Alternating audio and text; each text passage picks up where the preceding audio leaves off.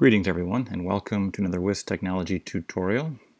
In today's lesson I'm going to be talking about moving data from an SIS, in our case Blackbaud, to a Google Calendar. I was inspired to try something because of my recent experience using Roster Sync to provision Google Classrooms, and I got to thinking, what else could I take from our SIS that could be useful for teachers? So I decided to build a system where I can create an ICS file per teacher per class. Now you might think, well, this should just be done by your SIS and imported into Google Calendar, which normally that would be possible, but I think in our case we have this quirky 8-day schedule with differing daily schedules for middle school and upper school, and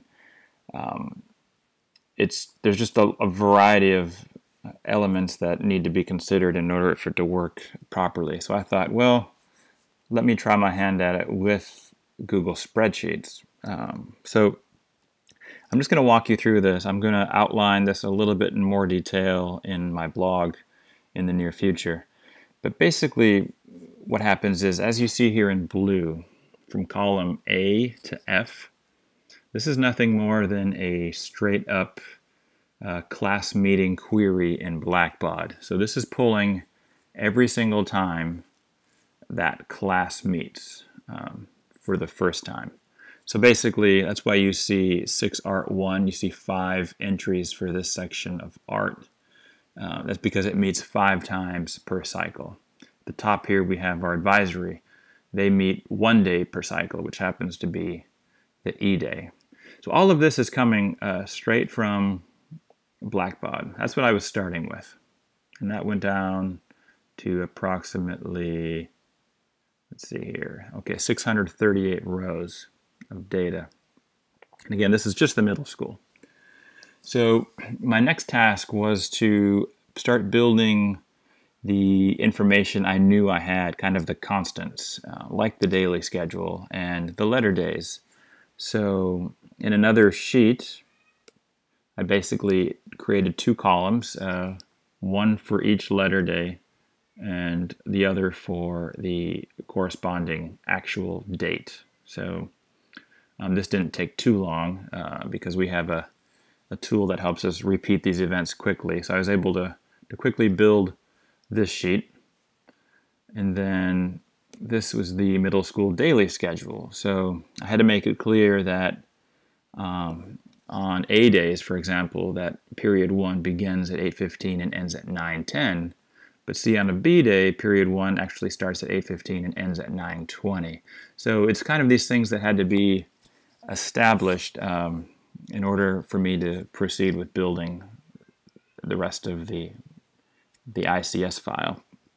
So after having the letter days and the daily schedule, I needed to put all of the letter day dates into one single cell. Okay, so I did that on this page. So what you're looking at here is column A through H. So this is basically, these are all of the A days throughout the entire school year. As you can see, I just ran a simple query. So I'm querying my letter day sheet. And I'm selecting B where A equals A. So if we look over here, I'm choosing column B where A equals A. So every time there's an A here, it's going to grab that date. So grab that one, and this one, and this one. That's just a simple query with sort of this filter applied to it. So now once I successfully grabbed columns per letter day, the next task was to actually join them into one cell. And I did that just right below. So here we have the letter A, and then what I did was here, I just simply did a join function, which is looking through A1 to A22, which is right here. And it's basically going to create a comma-separated value situation. So it's going to list horizontally in one cell all of the A days. Okay, and that was crucial for later on in this process.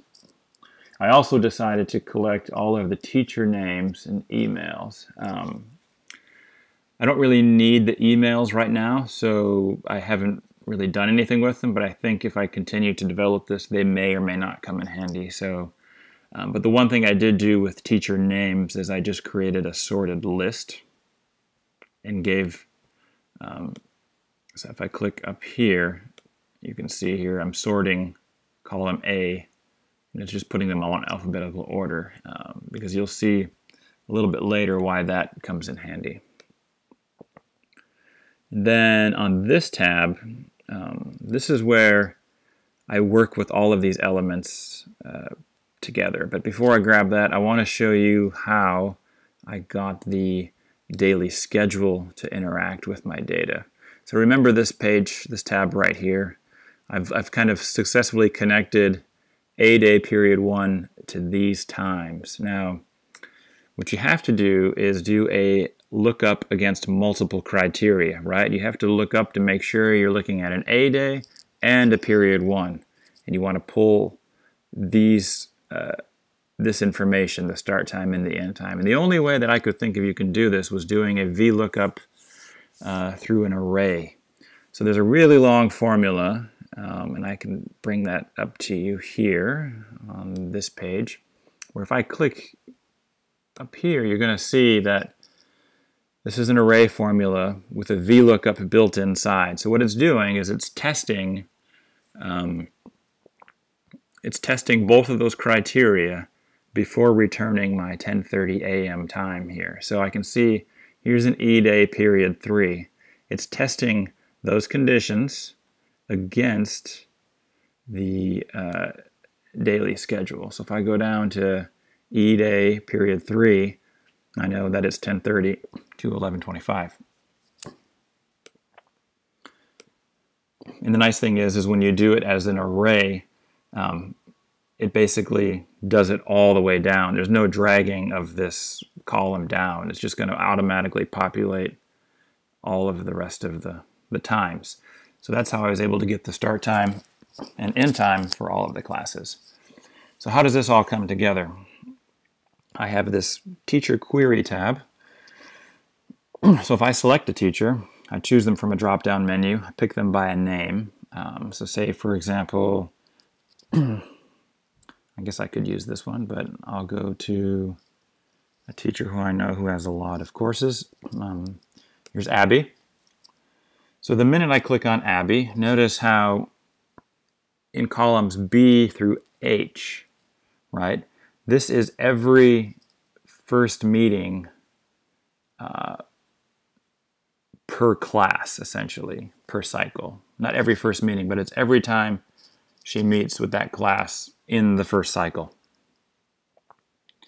Now that's further expanded from J to O, because what I've done here is sort of an advanced split.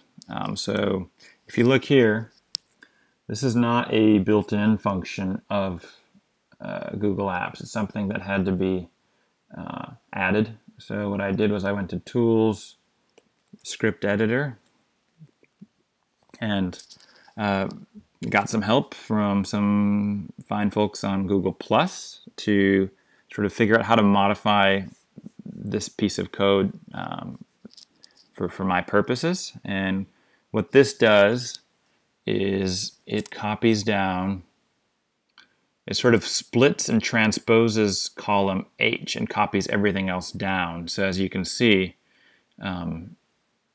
all the class meeting dates, the 9/4/2015, all this stuff is now going vertically, and the other columns are also copying down. So here I have a nice long look of the entire year. You can kind of see where I'm going with this now. So all of these rows are what I'm going to be needing to create this ICS file that can be imported into Google Calendar. So simply by choosing the teacher's name, it brings back the data regarding their courses, And then the last step is to, since I can't download an ICS file directly, for some reason the CSV upload doesn't seem to be working for me. So what I've done is I've created just the columns that I needed for the CSV file.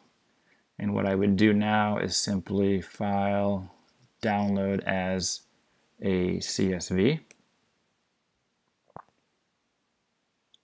And then I found this website that actually converts CSV files to iCal, to ICS files. So then all I did was I went to choose my file in my downloads folder. So here's the one that I just downloaded. I would probably rename this one. First, let's go do that. Just so I don't get confused on who it is. So if this is Abby, now I'm going to go ahead and choose that file. In my downloads. I'm going to open it. It's uploaded. Now I'm just going to convert it. So now I have the Abby ICS file in my downloads folder. So now if I navigate over to my calendar, I've created a new calendar and I've just simply called it My Schedule. So all I want to do is go to the settings and scroll a little bit down, and I see the option to import a calendar. So I'm going to import. I'm going to choose my ICS file, click open, and then I'm going to pick the calendar I want to put it on. So I'm going to go ahead and put this on my schedule. And then if I click import, we can wait for a minute as it's doing the uploading of all of those classes. That would have been extremely complicated to put in manually and time consuming, but I'm hoping using this method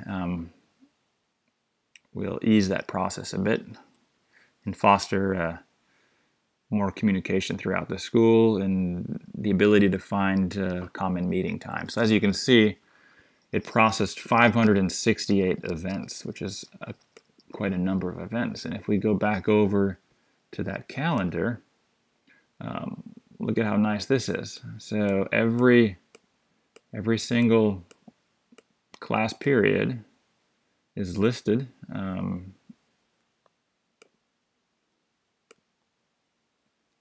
in the calendar. So, and like I said, I will be outlining this in much more detail in a blog post, but if anyone who is a much more experienced programmer could somehow automate this process in some way, I think that would be a really cool way of integrating your student information system with Google Apps. Anyway, thanks for watching, and stay tuned for that blog post. Bye.